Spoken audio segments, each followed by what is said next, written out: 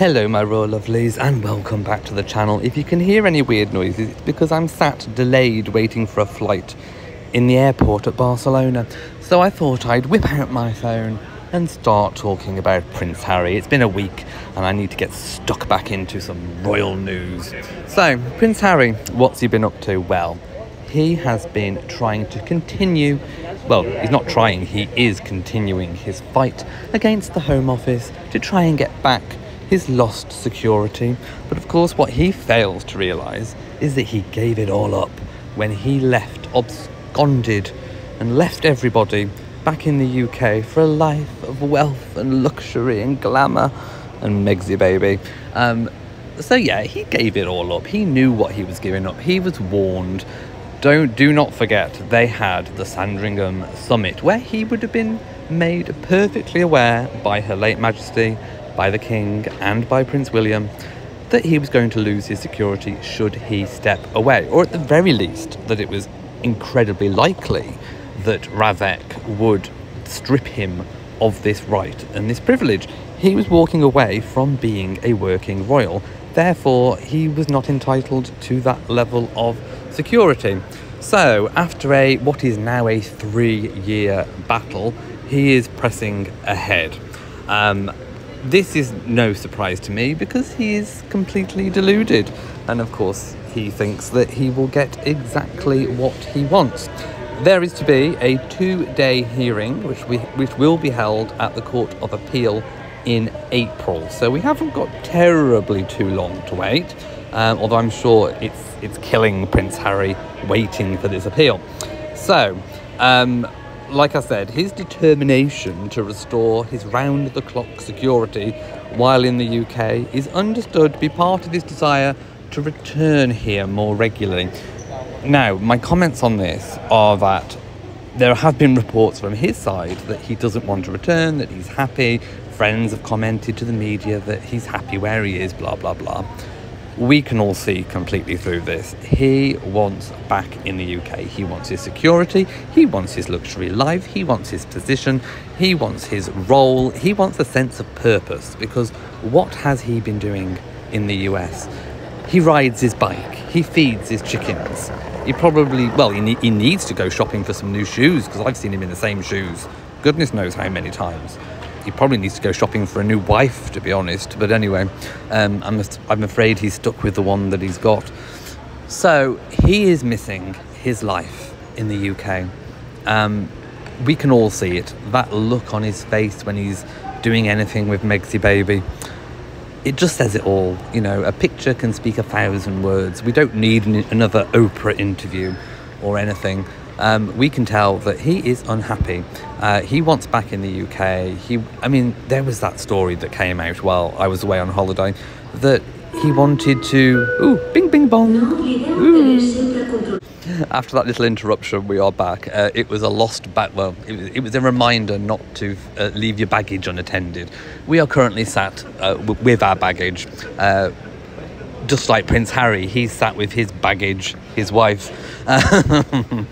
Anyway, as I was saying, he wants back, of course he does. He wants his house back, he wants his life back, he wants to be admired by all the people, blah, blah, blah. But it's not going to wash.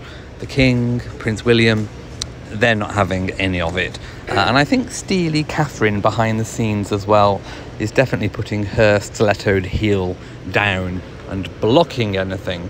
The High Court, a High Court judge, I should say, ruled earlier in the year that Harry had comprehensively lost and I quote, a frankly hopeless bid to appeal against a Home Office decision about his UK security. So I don't think he's going to get anywhere with this. He had sought to have a judicial review over a decision made by, this is what RAVEC stands for if you didn't know, it's the Royal and VIP Executive Committee, RAVEC for short, to remove his right to automatic police protection after he left for being a working royal.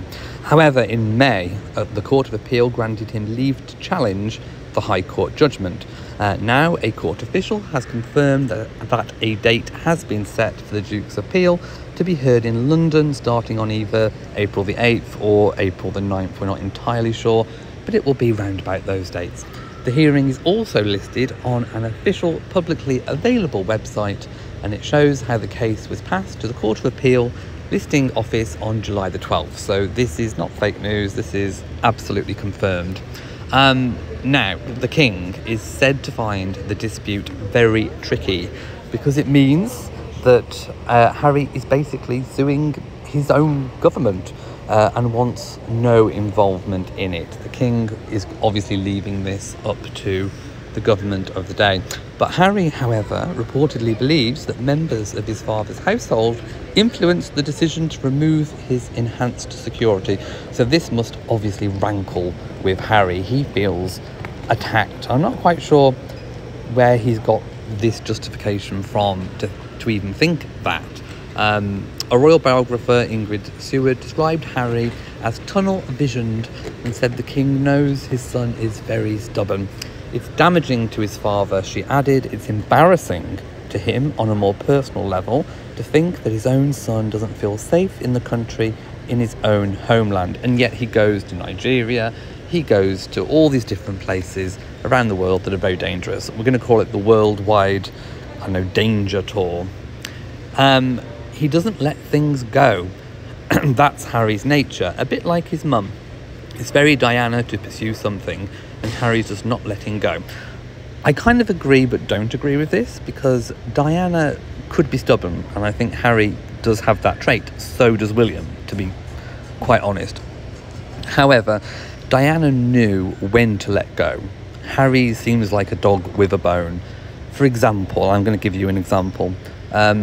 Diana, when she got divorced from Prince Charles, as he was back then, the HRH was up for up for grabs, if you like. And she initially wanted it. She initially pushed for it with her lawyers and her legal team.